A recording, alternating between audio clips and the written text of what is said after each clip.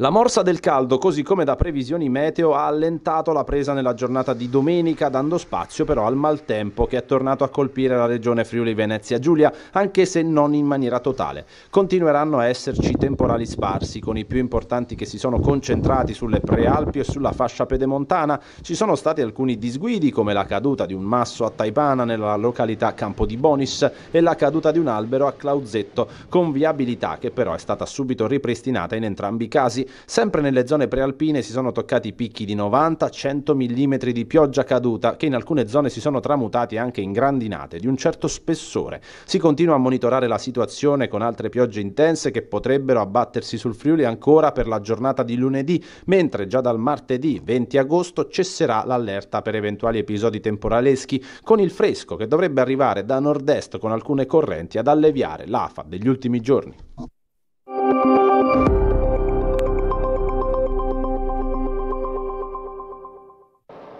A Resia, un cittadino australiano di 38 anni impegnato a fare la traversata dell'Alta Via Resiana nelle Alpi Giulie è stato soccorso nel primo pomeriggio di domenica sotto la catena del Canin nei versanti verso la Val Resia dopo una brutta caduta di una quindicina di metri fuori dal sentiero ad una quota di circa 2000 metri su rocce ripide. La chiamata al numero unico di emergenza 112 è arrivata poco dopo le 13 e la Sores ha attivato l'elisoccorso regionale, la stazione di Moggio Udinese del soccorso alpino e la Guardia di Finanza.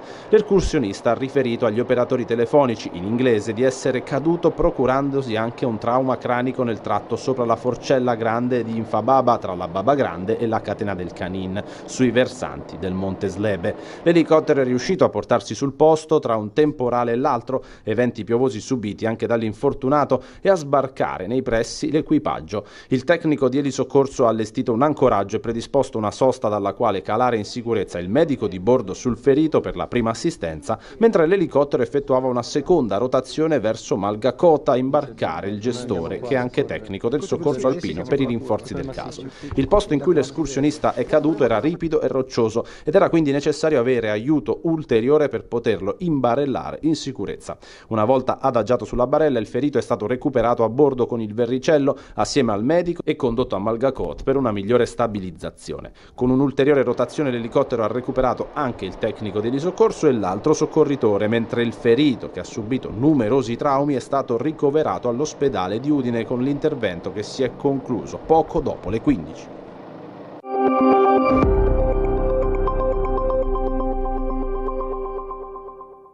È come si dice, una burrasca e un bicchiere d'acqua, insomma, ecco. Vi ricordate i tempi di Don Camillo e Peppone, o tra Don Cimbollano e il sindaco del paese del Varesotto, in tutti i due casi dove la Chiesa e il partito non dovevi mettere il dito? Anche in Friuli, per la precisione nell'Alta Val del Torre, a pochi chilometri dal confine con la Venecia, o Slavia Veneta, nei giorni scorsi è successo qualcosa di simile.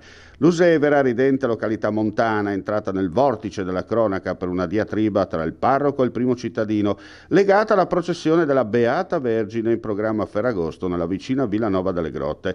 Un cavillo puramente burocratico. Il sindaco accorda lo svolgimento come da procedura di polizia locale, con la chiusura in senso unico delle strade, ma il rito religioso può adempiere solo dopo le 14:30. Pronta la risposta del parroco, il quale davanti al diktat del primo cittadino annulla la processione e invita i cittadini al termine della messa a raggiungere il vicino Camposanto spontaneamente per celebrare l'evento. Tutto finito? No, il bello deve ancora arrivare. All'esterno del sagrato i carabinieri, che hanno provveduto prima a raccogliere le generalità del prelato, poi hanno verificato se lo stesso poteva essere autorizzato a raggiungere la meta prefissa. Alla fine la soluzione all'italiana. La processione si è svolta, ma la Beata Vergine, con tutti i fedeli, scortati a vista dai carabinieri. Al termine i fuochi d'artificio, uno spettacolo pirotecnico tipicamente polemico tra i due schieramenti, a scambiarsi reciprocamente le accuse. Morale, ora pro nobis. Perché 14:30? Perché a quell'ora lì generalmente il grosso della gente che viene a fare la marcia, no? Se non già andata, quindi era tutto bello, libero, limpido. Non solo, non si andava neanche a mischiare le due cose, perché secondo me una cerimonia religiosa è una cosa importante e da noi è anche tradizionale, no? Io sono un credente, tra l'altro, no? E quindi io ritengo che sia una cosa molto importante. Mischiare due cose non è giusto. ed è giusto anche accontentare gli abitanti del paese, non gente da fuori che venga a imporre le sue volontà come è stato fatto, no? E da qui chiaramente io ho recepito le richieste che sono state fatte e ho fatto l'ordinanza, tutto qui.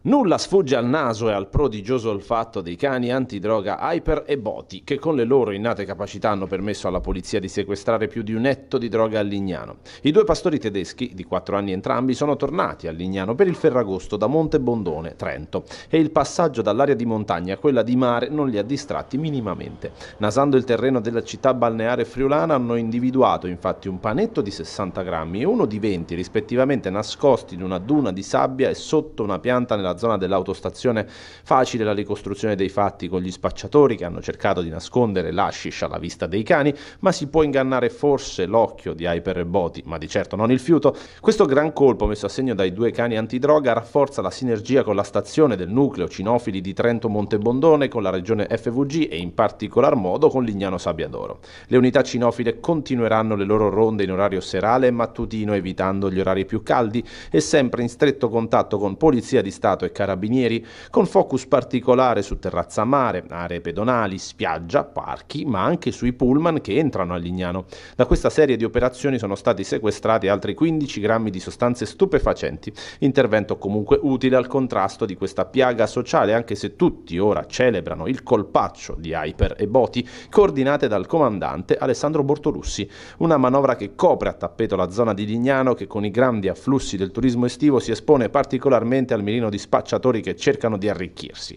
Anche questi interventi si inquadrano in un panorama complessivo di rafforzamento dei controlli in un'area che per motivi di cui sopra è particolarmente delicata.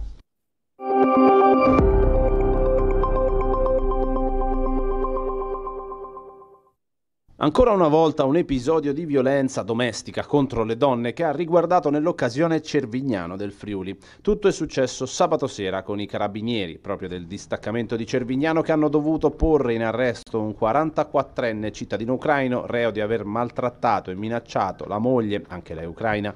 La chiamata ai carabinieri è arrivata dalla stessa donna, che aveva subito un'escalation di rabbia da parte del marito, il quale l'aveva maltrattata verbalmente in maniera ripetuta prima di minacciare di ferirla con un coltello.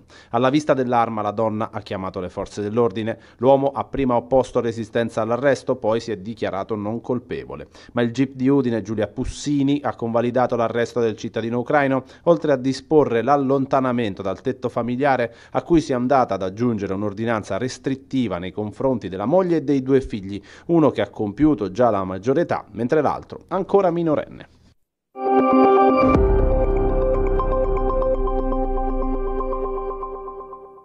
Si è conclusa nella giornata di mercoledì 21 agosto la consegna dei 38 frigoriferi destinati ai detenuti del carcere cittadino di Via Spalato. Una vera e propria gara di solidarietà che ha coinvolto un centinaio di persone tra comuni cittadini, personalità del mondo politico ed economico, senza distinzione di colore, appartenenza e fede. L'ennesimo modello Friuli, marchio positivo di esportazione. Sì, è vero, altri garanti di altri comuni mi hanno chiesto appunto di essere informati in dettaglio su come abbiamo messo in piedi questa iniziativa e come l'abbiamo sviluppata. Credo che sia un risultato gratificante, vuol dire che è un'operazione non soltanto andata bene, ma può essere di stimolo anche per altre realtà. Purtroppo le carceri in Italia sono in una situazione veramente difficile e quindi ben vengano tutte le iniziative che possono creare situazioni migliori. E poi mi consenta di sottolineare ancora una volta il Friuli è un laboratorio, perché siete riusciti a creare un qualcosa che non ha diciamo, distinzioni politiche o diciamo così, ideologie, no? Ma questa è un'altra cosa molto interessante. Fra i sottoscrittori, un centinaio circa, ci sono anche rappresentanti di forze politiche dell'opposizione e devo dire che è una cosa che personalmente mi fa molto piacere, perché nel momento dell'insediamento ho precisato che io volevo essere garante, del resto come è funzionale al termine, garante di tutti, quindi di maggioranza e opposizione. Non ho nessun tipo di legame con una o con l'altra forza politica e credo che questo messaggio sia stato colto e l'occasione della raccolta fondi lo ha dimostrato.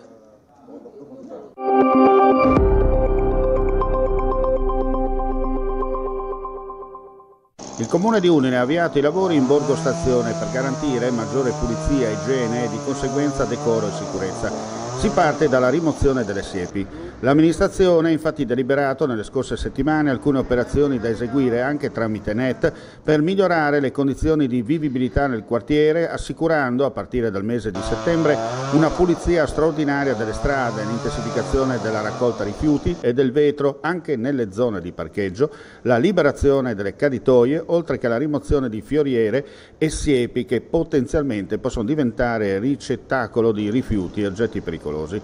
Proprio da questo punto il Comune di Udine ha fatto partire il piano antidegrado per Borgo Stazione, intervenendo già dalla mattinata di mercoledì 21 agosto con gli addetti del servizio verde pubblico comunale insieme alla ditta incaricata, che ha iniziato la rimozione degli arbusti in Viale Leopardi, proseguendo successivamente via Dante. Per migliorare la sicurezza e l'ordine pubblico saranno rimossi le siepi e gli arbusti ai bordi di entrambe le careggiate. Per la loro conformazione, infatti, possono favorire l'abbandono di rifiuti e diventare nascondigli per l'attività illegale, come emerso anche nel corso dell'ultimo comitato per l'ordine e la sicurezza pubblica.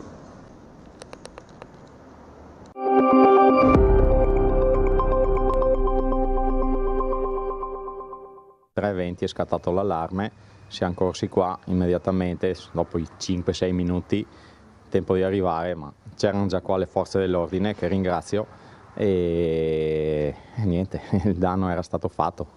Hanno usato un furgone come ariete, rubato poco prima a un imprenditore edile della zona e frantumato la vetrina di un negozio di biciclette da corsa e hanno rubato bici e attrezzature di pregio per un valore complessivo che si aggira sui 200.000 euro. È accaduto nella notte di giovedì 22 agosto intorno alle 3:20 ad Azzano X nella centralissima viale Rimembranze. Secondo una prima ricostruzione ricavata dai filmati registrati dalle telecamere di videosorveglianza e dalle testimonianze e dei vicini dell'area del furto, alcune persone con il volto travisato, dopo aver lanciato il veicolo commerciale rubato precedentemente a un imprenditore edile contro le vetrate, si sono introdotte nel negozio e hanno portato via 15 biciclette di marca Pinarello e Villiers, fuggendo subito dopo. L'azione è avvenuta nell'arco, pensate, di meno di 3 minuti. L'area furtiva è coperta da assicurazione. Sul posto giunte celermente le pattuglie del radiomobile dei carabinieri di Pordenone e della stazione di Fiume Veneto. Sì, se mettiamo in conto un po' tutto, sono cifre molto enormi, insomma. Immaginiamo che tutto coperto da assicurazione, questa cosa è importante. Sì, sì. Non si può aprire un'attività del genere senza un'assicurazione, mi pare il minimo, insomma. E da spirito friulano come lei è, insomma, si riparte subito perché oltre il danno bisogna continuare, la vita continua, no? È una frase fatta, però insomma... No, assolutamente sì, anche perché delle bici che mi hanno portato via erano già state vendute, dovevano ritirarle, quindi bisogna subito ripartire e accontentare i clienti.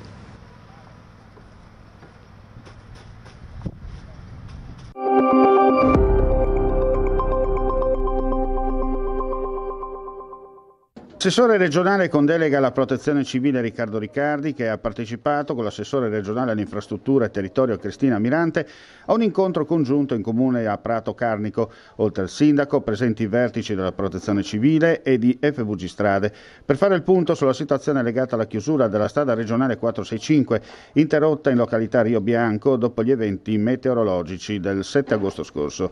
Le intense piogge hanno causato la colata detritica del ghiaione di Rio Bianco. Al momento non è transitabile il passo della Forcella Lavardetti in ambedue sensi di marcia. Ci vorranno ancora settimane di lavoro da parte delle ruspe per togliere le tonnellate di ghiaia, detriti e massi portati a valle dalla furia del maltempo. Poi, una volta ripulita la sede stradale, i lavori per consentire le condizioni di percorribilità della strada attraverso un sistema di monitoraggio con sensori e telecamere in modo che sia garantita la sicurezza. Un sistema che anche attraverso impianti semaforici, oltre a videocamere e sensori, che consente di assicurare un transito in sicurezza, specie in caso di allerta meteo, e poi nuovamente la riapertura della tratta. Questa al momento l'unica condizione per poter riaprire il passo della Forcella Lavardette, evitando i disagi che la valle sta attraversando in seguito all'ultimo evento legato al maltempo.